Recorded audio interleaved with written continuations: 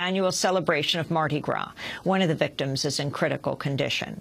In Arizona, the armed posse of controversial Maricopa County Sheriff Joe Arpaio held a training session over the weekend on using guns to protect schools from attack.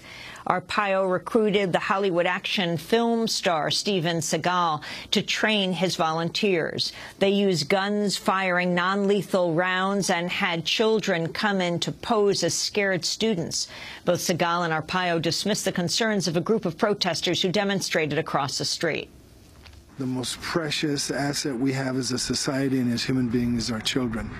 And I'm here to try to teach the posse firearms and martial arts to try to help them learn how to respond quicker and help protect our children. But I don't know what these protesters are talking about. I'm going to say it again.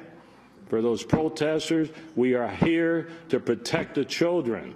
That's the main mission. They can say whatever they want, but I'm not going to stop. Thanks so much for watching this report from Democracy Now!, your daily independent global news hour. We don't accept advertising or corporate funding, but rather rely on donations from viewers like you.